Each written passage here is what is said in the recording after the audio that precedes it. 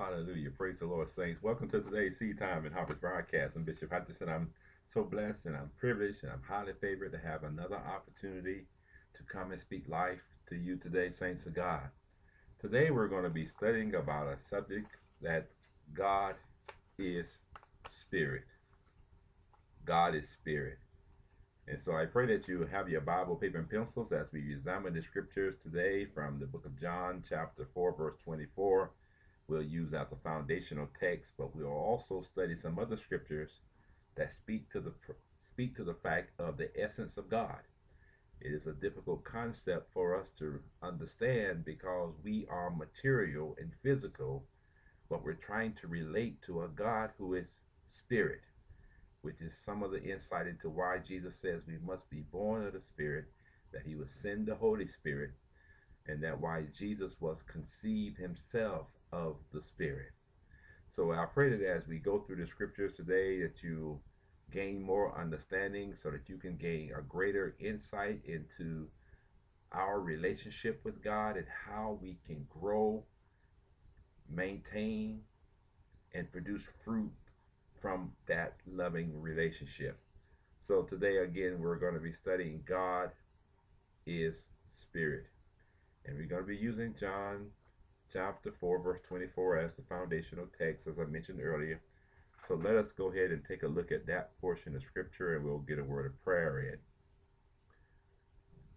Now, the scripture is coming from the context of Jesus meeting a woman at the well, and she was talking with Jesus about the fact that her people worship on the mountain and that the Jews worship in Jerusalem. And then Jesus says, ye worship, and look at verse 22. So Jesus says, verse 21, Jesus saith to her, woman, believe me, the hour cometh when ye shall neither worship in this mountain, nor at Jerusalem. Ye worship what ye know not. We know what we worship, for salvation is of the Jews. But the hour comes, and now is, when the true worshippers shall worship the Father in spirit and in truth. For the Father seeketh such to worship him.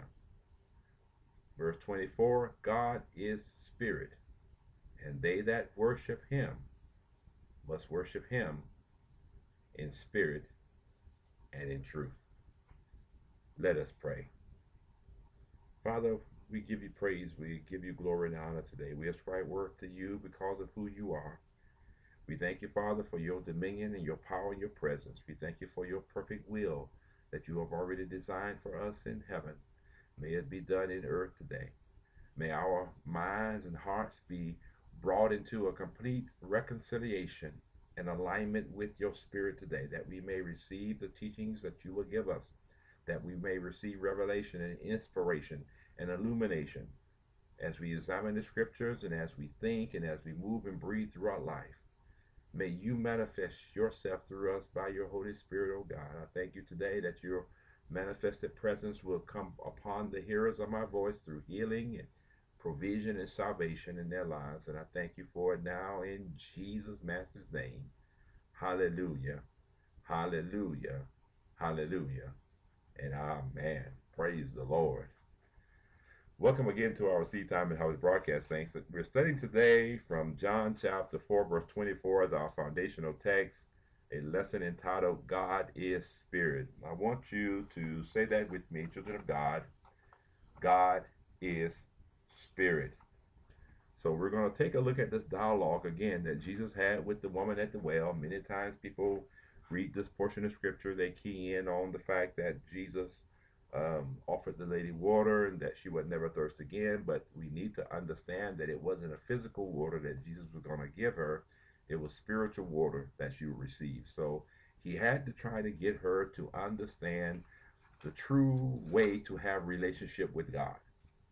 And so one of Jesus' main teachings prior to his death and resurrection was that he knew the disciples would need to understand the nature of their relationship with God going forward beyond his death and resurrection and ascension into heaven. And the nature of that relationship will be a spiritual relationship. For he often told them that after you shall receive power, the Holy Spirit come upon you, you shall receive power. So the relationship would shift from one of maintaining a physical relationship with God in the flesh, which was Jesus, into a spiritual relationship which can get them into the direct communion with God. And this is very true and still applicable to each and every believer today because God is spirit. In order for us to relate to him, we must be born of the Spirit or filled with the Holy Spirit. And then we begin to see and understand the nature, the character of God on display through our lives. And one of the things that you can look at for this is look at the entire book of Acts. We call it the Acts of the Apostles, but in all actuality, it was the Acts of the Holy Spirit.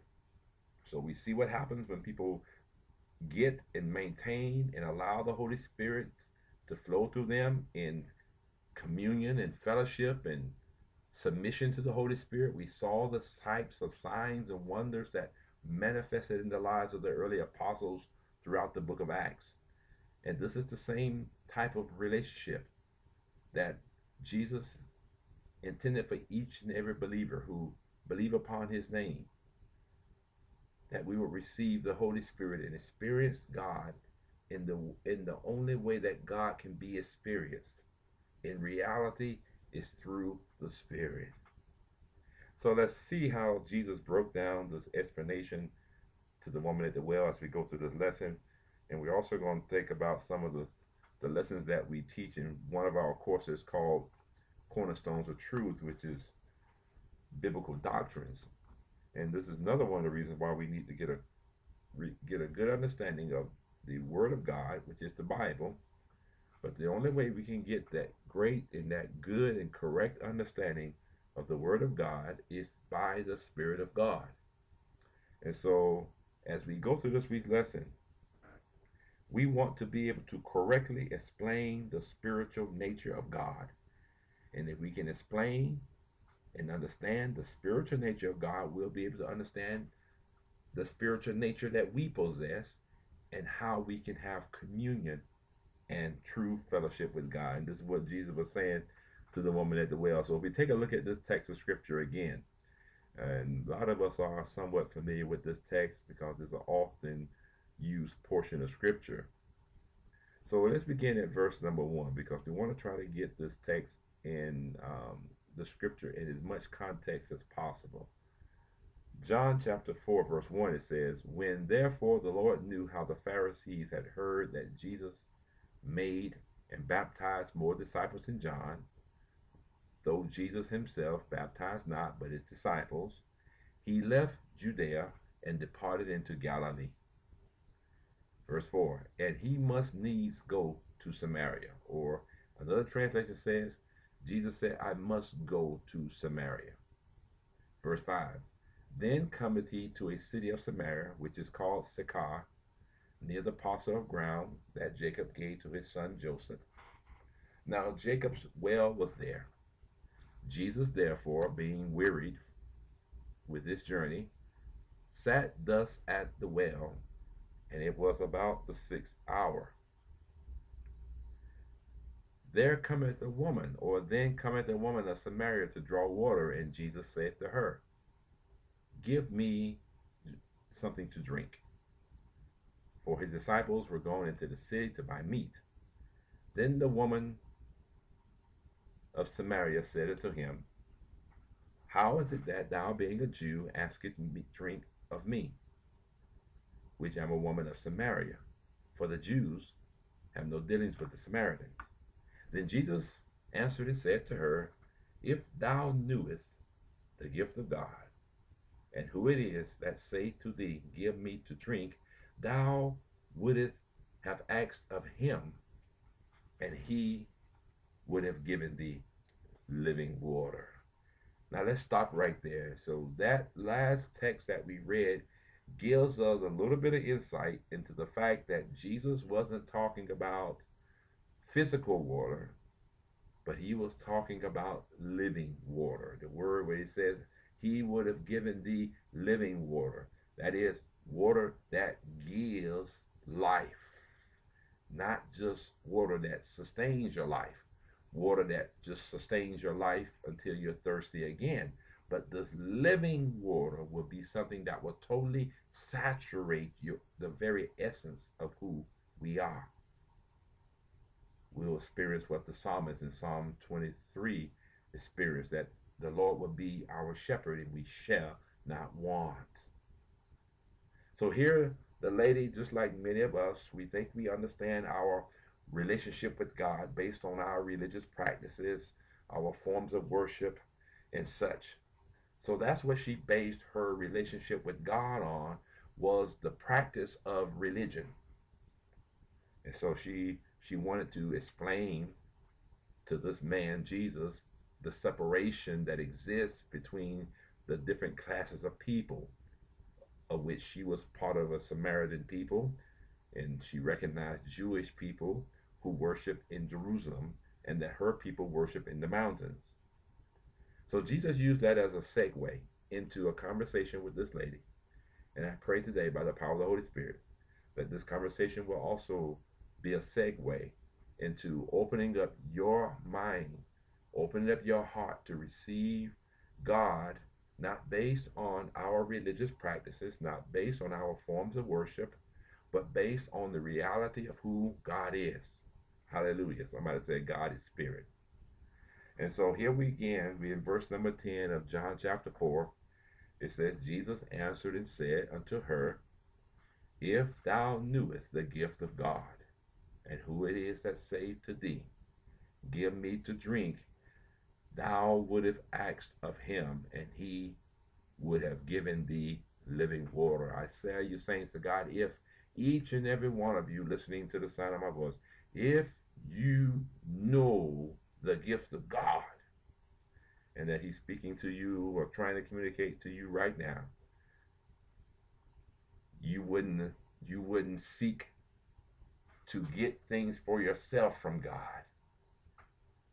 You would seek to understand who God is, and that the gift that he's offering to you today, if thou knewest the gift of God, Jesus said, and who it is, not the name that we use to describe who he is, but if you know the gift and know who he is,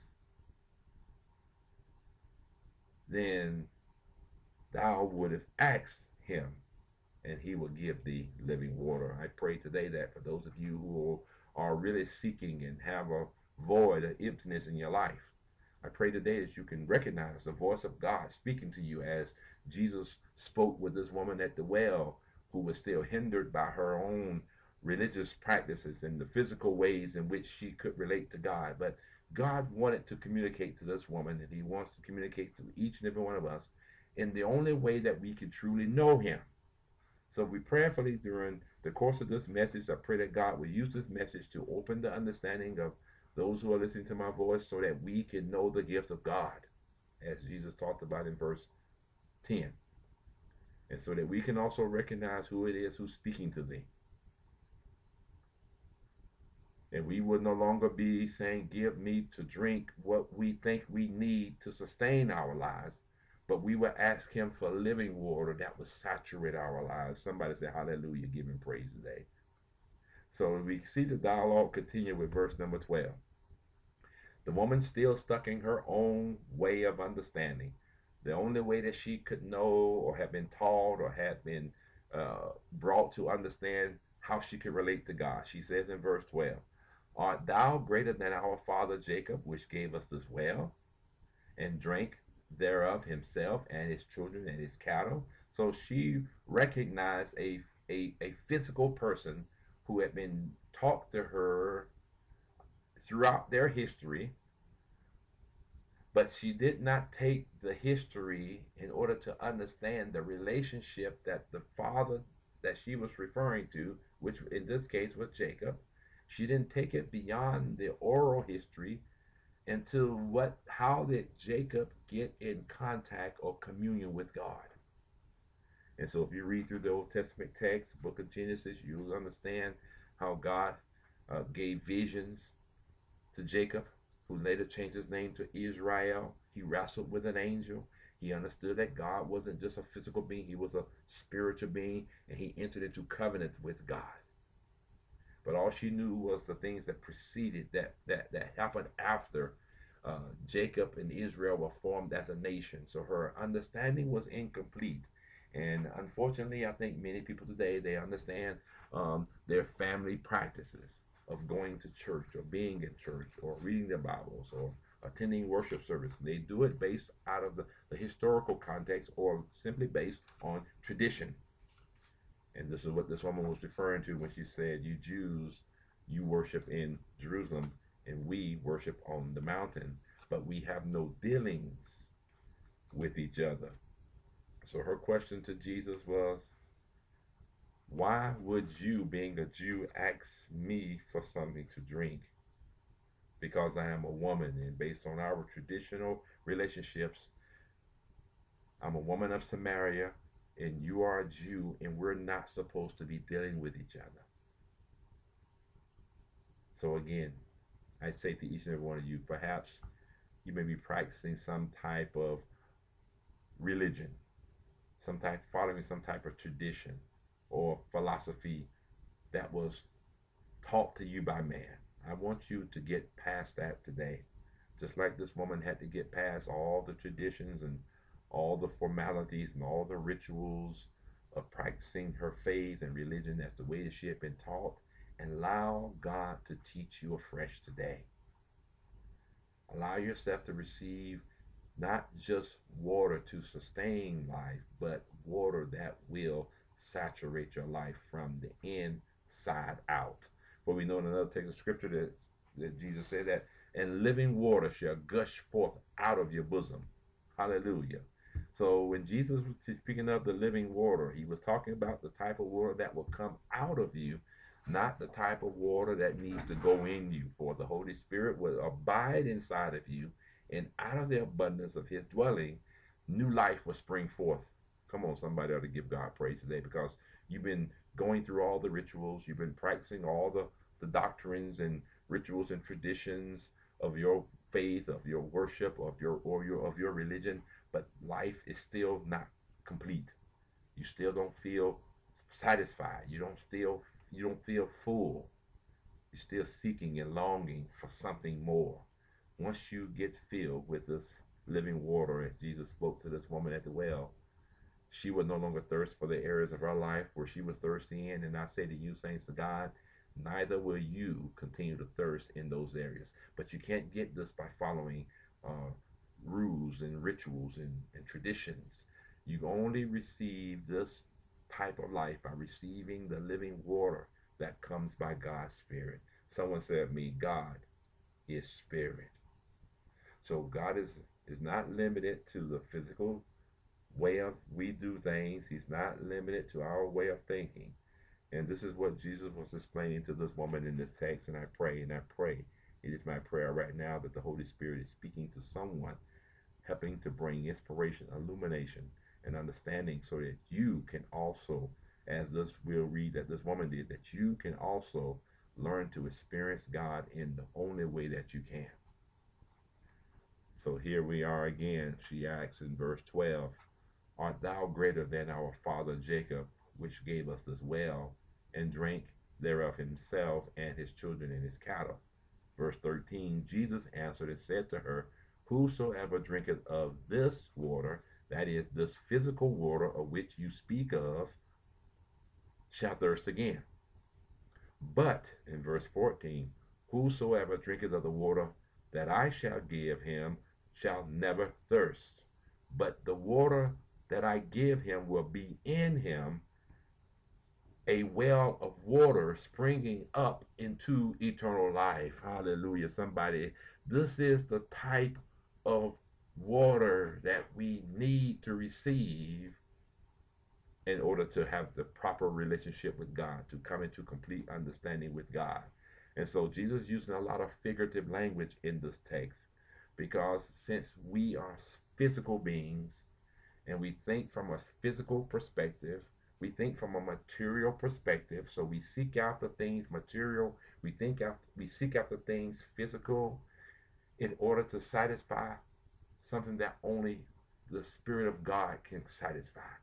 There's no physical thing we can get, we can obtain, or consume that will satisfy the spiritual longing which is within us. It is only by the Spirit of God that that thirst will be quenched. And so Jesus says to this woman, and I believe the Holy Spirit is speaking to some of you listening now.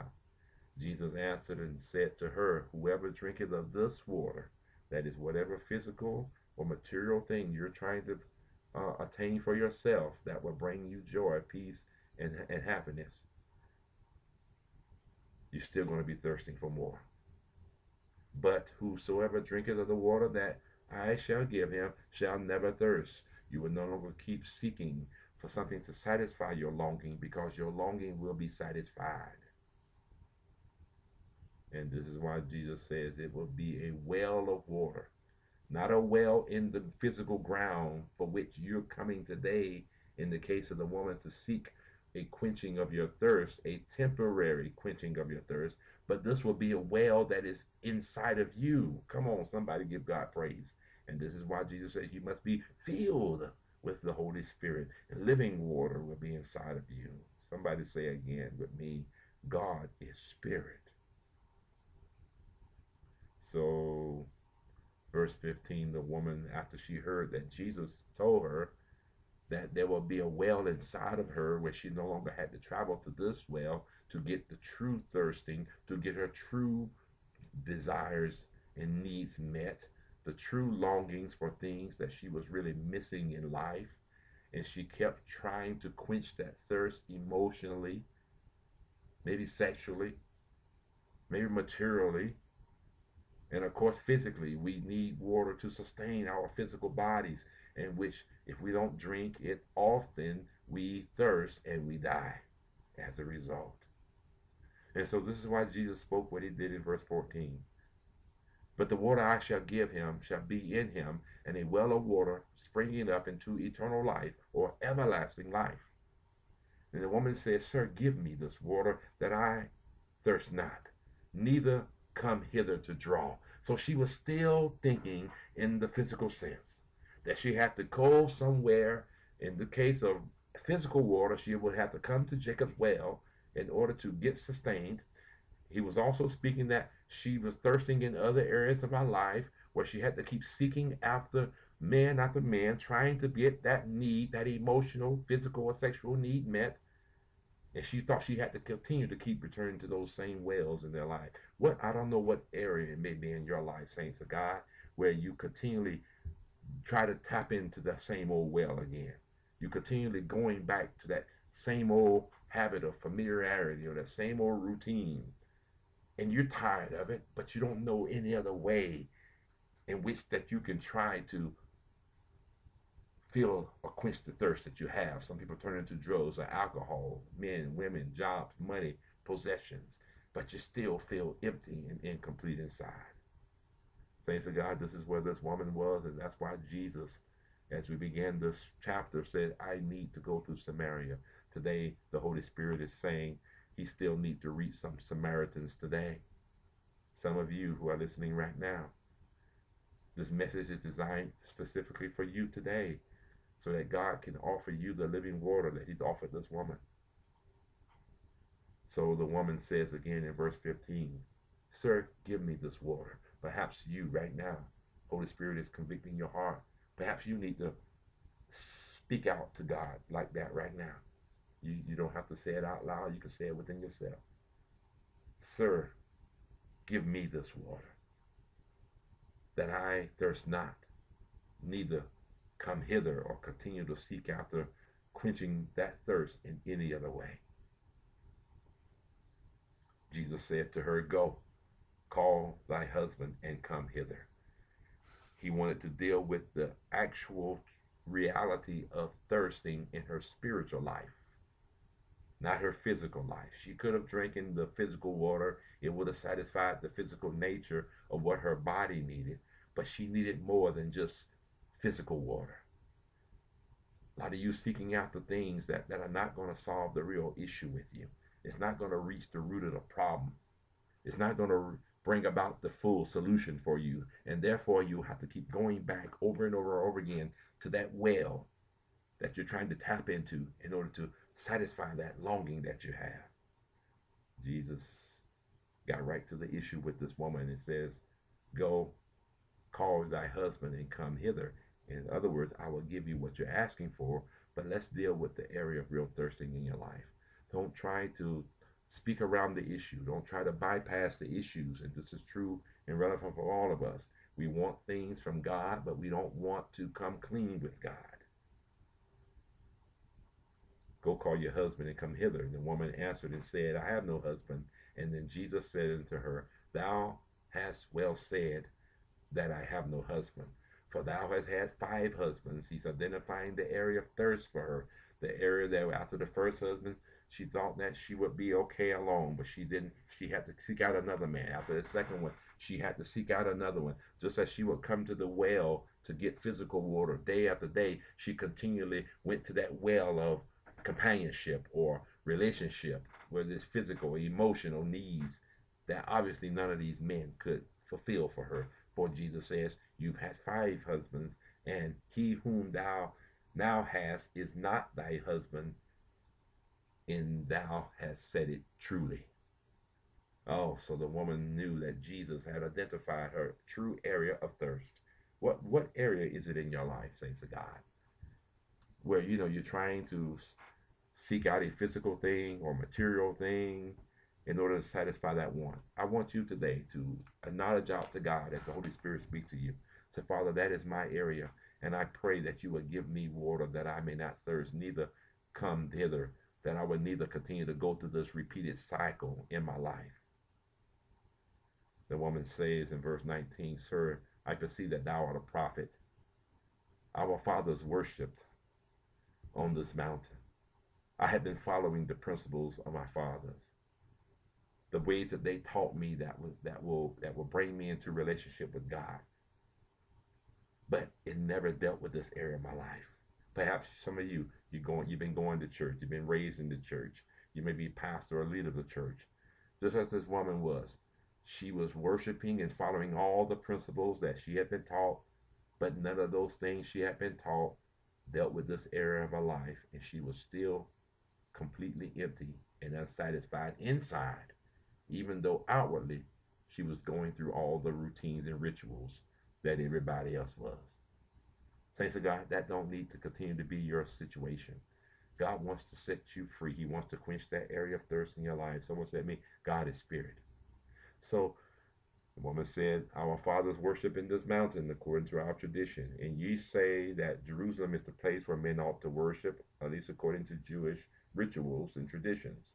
And then Jesus says to her, Woman, believe me, the hour cometh, and I pray the hour is coming upon some of you right now, when ye shall neither worship in this mountain nor at Jerusalem, but you will worship the Father in spirit and in truth.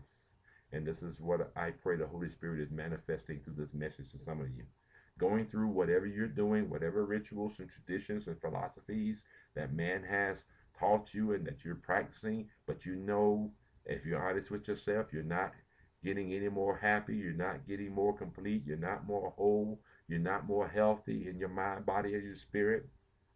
Jesus is speaking to you today to that area of thirst in your life. So he says, ye worship what ye know not. The woman says, we worship the Jews. You Jews worship in Jerusalem, and we worship in the mountains. But Jesus says in verse 23 to her, and the Holy Spirit is saying this to some of you right now, but the hour cometh, and now is. Somebody said, and now is, when the true worshipers shall worship the Father in spirit and in truth, for the Father seeks such to worship him. Now, how can we worship him in spirit and truth? And why is it that we have to worship him in spirit and truth? Because God is spirit. Somebody say that with me. God is spirit. He's not a part of your routines and your traditions and your rituals. God is beyond all that. And as long as you stay stuck in that format and thinking that that's the way to God, you're going to continue to go through a cycle of thirsting and wanting and desiring over and over in life. But Jesus says, I have come, just as he spoke to this woman at the well, that you may have life and have life more abundantly. In this case, he used the word everlasting or eternal life. Jesus wants to give you that abundant, everlasting life where you never thirst again, saints of God. So God is spirit, and therefore they that worship him must worship him in spirit and in truth. Saints, I pray today that you will receive what God is speaking to you by his Holy Spirit. Just say, Lord, give me this water that I may never thirst again, that I may never continue to go through this cycle. And I believe that the Lord Jesus will hear you just as he heard this woman. Confess the areas of your life. Allow him to search you, or the areas of your seeking and your lostness, and watch God give you the water that will satisfy you in ways that the things that you've been trying to do for yourself have never done. Father, I thank and I praise you today for this living word going forth. May it go into every dry place in the lives of your people to bring wholeness and healing and deliverance and the abundance of everlasting joy and peace by your Spirit. In Jesus' name, hallelujah and amen.